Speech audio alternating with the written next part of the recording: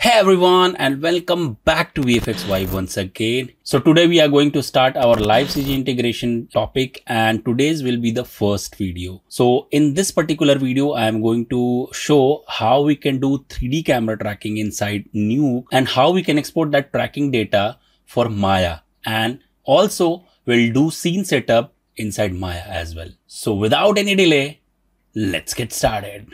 Okay. As you can see over here, I have a footage. Already I have posted one video or one time-lapse video where we can easily see what we need to do. This series will be a multiple video series where I'm going to share many things, and hopefully you will learn something new. So here I have a footage, and as you can see, camera is moving forward towards left. For the sake of time, I'm not going to show lens distortion process because already I have discussed it in our previous videos, and you can check that video over here. Link will be in description. So directly I'm going to start tracking, and I'll assume that you will follow the lens distortion process as well along with this footage. So I'm going to take a node called camera tracker, and I'm going to directly connect it.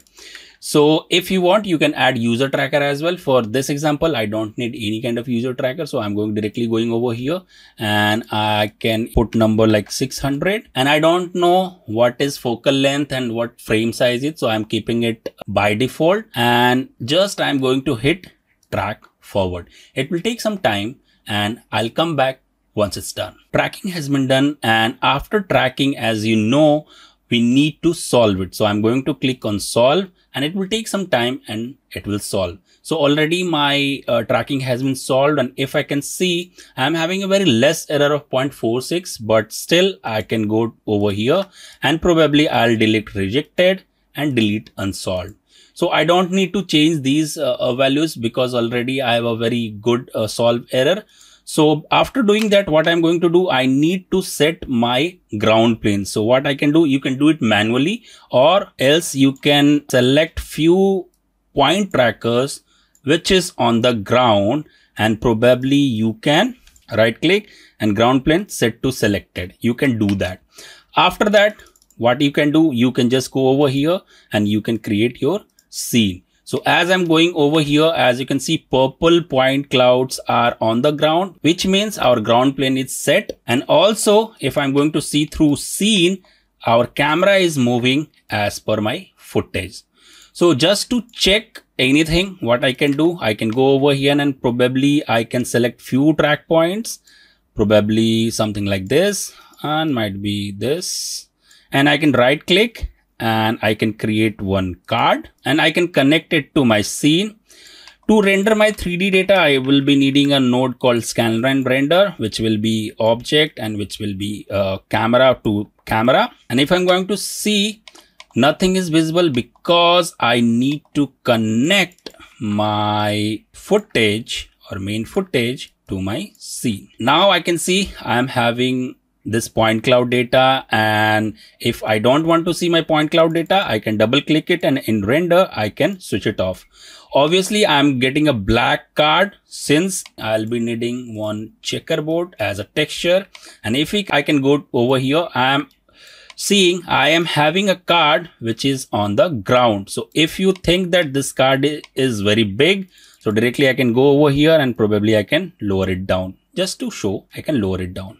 Something like that, right? I can see from here. If I want, probably I can fix it, something like that. And if I am going to lower down my opacity of this thing, and if I'm going to play it, you can easily see I am having a very solid track. Keep it in mind that I am not going to explain each and every detail of 3D tracking because already I have made multiple videos on 3D tracking. I will suggest you to go and check my previous videos where I have explained 3D camera tracking in very detail. Link will be in the description.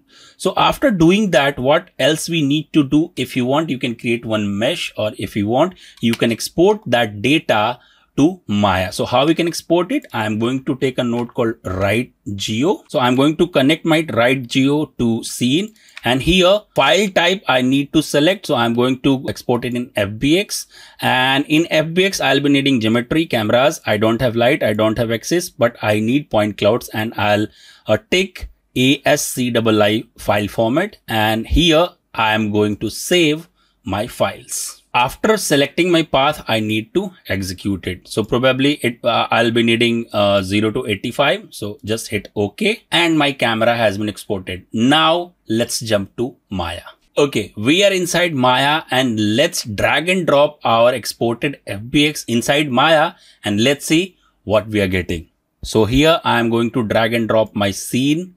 And let's see, it will calculate a little bit and then automatically everything will be exported, as you can see over here. So if I'm going to see through my camera, I'm getting this. So what you need to do, you need to select all my locators and you need to hit R on keyboard and let's scale it down as per our requirement. So I think this is good for me. And here also what I can do, I can go to my perspective view and I can go to my camera and I need to import my image sequence inside this. So I'm going over here in my camera and I can view, select camera, and probably I'll go to image plane and I will navigate to that folder where my sequence is. So here I am going to select my first frame. I'm going to hit open, and if I'm going to play, my background won't play because I will be needing to switch this on, use image sequence. And if I'm going to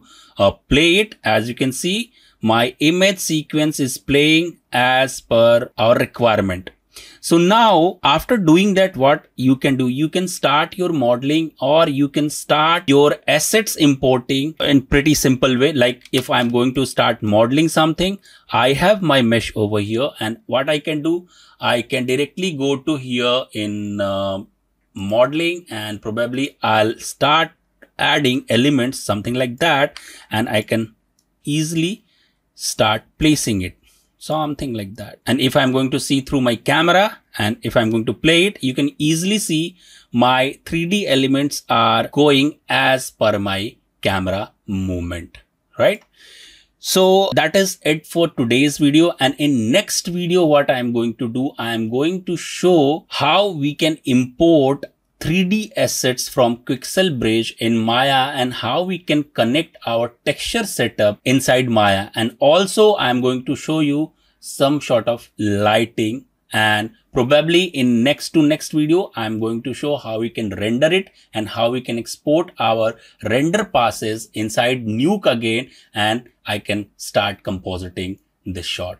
So hopefully this short and sweet video will help you to understand the process of 3D camera tracking inside Nuke and exporting that data for Maya and also importing that data inside Maya and scene setup inside Maya. If you think that this video is helping you, don't forget to like this video, share this video, and if you're new to this channel, please don't forget to subscribe.